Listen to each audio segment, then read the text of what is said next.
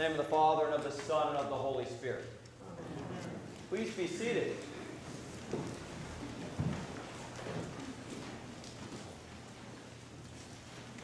So I put my Post-it notes in my prayer book of what I'm going to preach about, and so I can kind of look through if I lose my train of thought. And I kept looking through, and about 2 sermons ago, I preached on the experience of being a parent on the sidelines. Well, Laura Lee was the goalkeeper for the game-winning goal, and compared that to God giving us the freedom to live our lives, and how hard it is for God, who has the power to do anything, to stand on the sidelines. And every instinct I had was to run in front of the goal and to protect my daughter from the potential embarrassment or sorrow of letting the winning goal go in the net. Then I realized a couple weeks later for Pentecost, I talked about the difference with running with the wind at your back than in your face, and compared that to when we really feel like we're following the Spirit, when we're listening to the Spirit.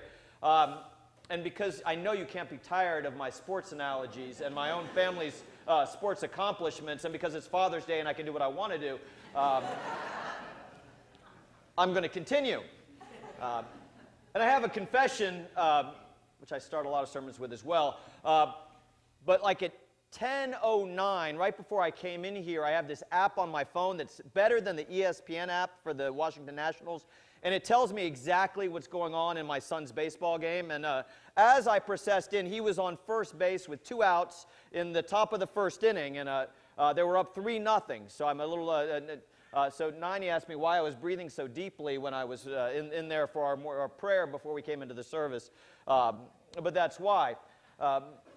But it's been an incredible season for these boys. About 5 of them all graduated from St. James, either preschool or the elementary, and they've had an undefeated season, and they're the best of friends, and it's really been an incredible experience for them. I mean, they have loved it, and there's been games they should have lost, but somehow at the very end they pull it out. And we kept saying during the course of the season, you know, a loss wouldn't be the worst thing for them because, you know, you learn from losses. That whole suffering thing, we boast in our suffering, but they went undefeated the whole regular season. They got to the tournament, they won the first game, and then they got down 7-1 in the first inning of the second game, and all of a sudden their shoulders slumped over. You could tell before they even got to the second inning that it didn't look good for them, that they just all of a sudden they'd been prepared for success so much that when they dealt with adversity, when they dealt with suffering,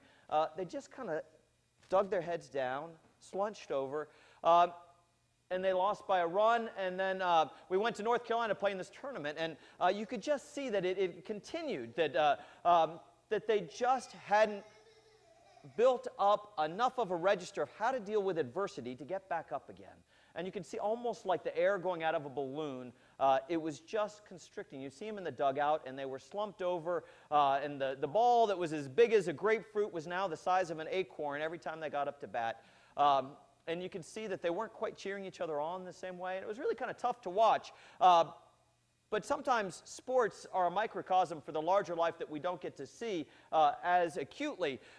But then this thing started to happen where all of a sudden, you know, one hit led to the second, and they realized because of their experience, because of what they'd accomplished, that they had the ability to hit the ball deep, that they had the ability to rally together as a team, and all of a sudden you saw them start to put together runs, and it was just beautiful to see, like air going back into a balloon, that they started to have hope again, and the hope became contagious. And you see it in the whole dugout where they're patting each other on the back, and they're screaming, and they're cheering each other on. And you think, why doesn't the world at large look like that? Why don't you see that on Main Street when there's just an energy and a sense of the need for hope, and the hope to be contagious, and the hope to draw upon previous experience of something in your life that you know is true and you can hold on to.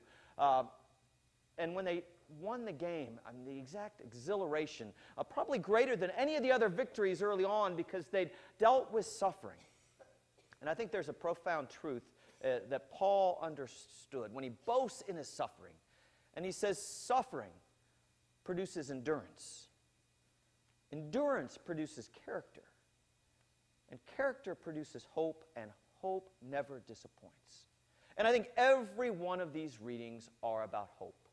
We were talking about it Thursday, and how do we find hope amidst the cloudiness of the world we live in? On a Little League field in Alexandria, we had another reason to lose hope.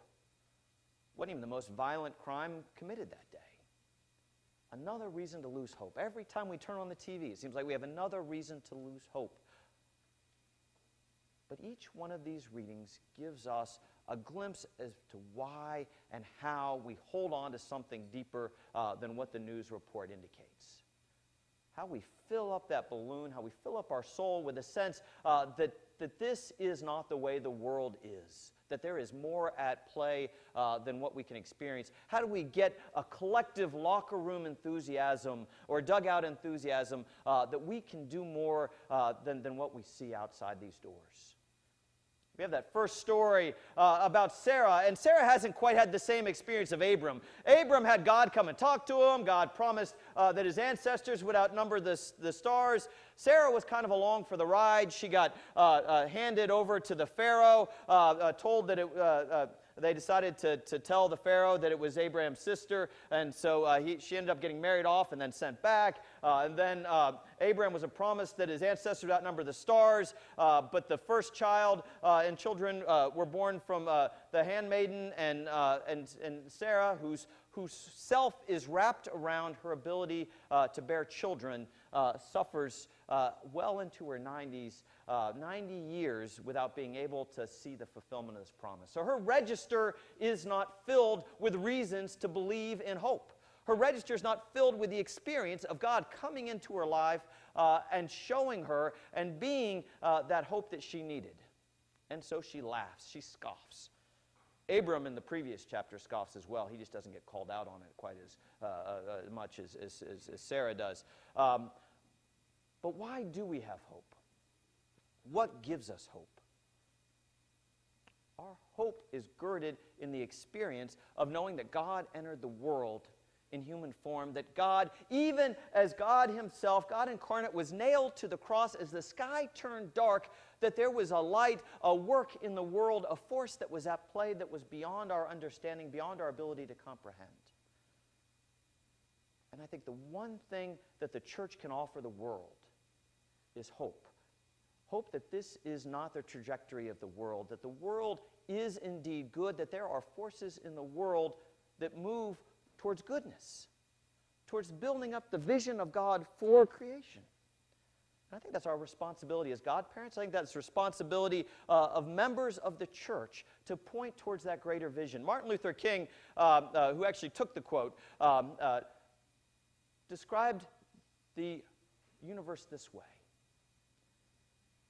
He said, "The arc of the moral universe is long, but it bends towards justice."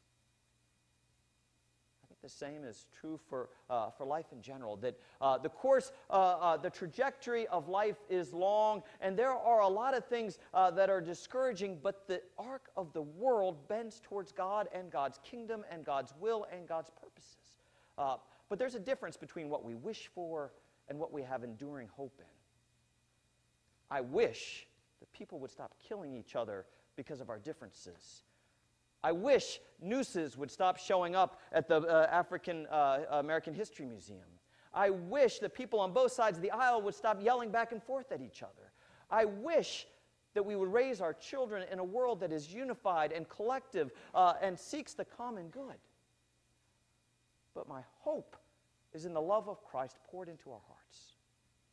My hope is different than my wishes, because hope is participatory. Hope, like the kids in the dugout, require all of us to share in it, to believe in it, and to hold it, and to act it. Hope is longitudinal too. Hope doesn't just come by waking up the next day and assuming the world's going to be different. It's seeing things in a long trajectory and being part of that trajectory. I also think hope requires us to have a narrative and an experience of something more, a register of things that are filled with opportunity, things that point us towards a greater truth. When Jesus sent his disciples out, he said it's going to be hard. And why on Father's Day we have this whole passage about parents rising up against their children and children rising up against their parents, I'm not quite sure. They could have put that in July sometime. But he says it's not going to be easy. But I've shown you how much I love you. I've shown you the power of God to do anything. And I've given you all the things that you need. And we go back to that letter from Paul. Boast in your suffering. Boast in falling down and getting back up again.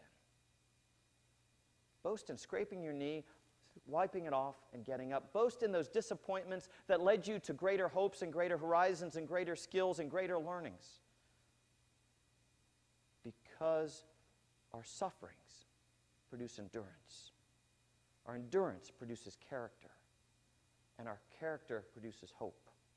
And hope never disappoints. And so as we baptize Henry today, we baptize him into the body of hope. Into that promise. Into that prayer that we'll pray for him. That he has the courage to will and to persevere. And the spirit to know and to love you, and a gift of joy and wonder in all your works. We pledge that he'll see the world differently. Not the way it might be in the first inning, but the way it could be in the sixth. Not the way the world looks outside these doors, but the way that God can make the world work if we all have that courage and will to persevere. Amen.